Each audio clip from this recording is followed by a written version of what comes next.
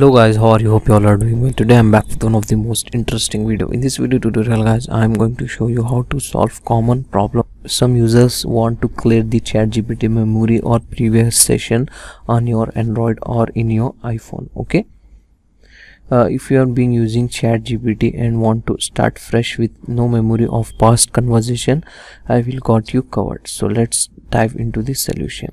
So for this guys, first you need to open the app on your phone, and in the top left side you can get two lines. Just tap on it, scroll down, and here you need to tap on your profile name like this. Okay, and here tap on personalization, and here you can get the option memory. Just tap on it. Okay, just you need to disable this option, reference save memories. Just need to disable it. Okay, that's it. Now, or if you want to manage your memories, just tap on manage memories, and here you can get your all previous memory conversation with the ChatGPT. If you want to delete it, just tap on delete. That's it. Clear memory, just tap on clear memory option. Okay, like this. Now it will delete this all memory that ChatGPT was saved.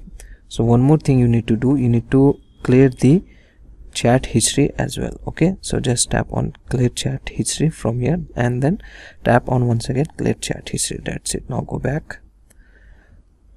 Or if you want to reset the ChatGPT for more privacy settings, go to the ChatGPT app info like this, go to storage, clear the cache and clear the data of this app. That's it. Now close this and open the ChatGPT app. It will start the fresh. Okay, as you can see guys in my screen.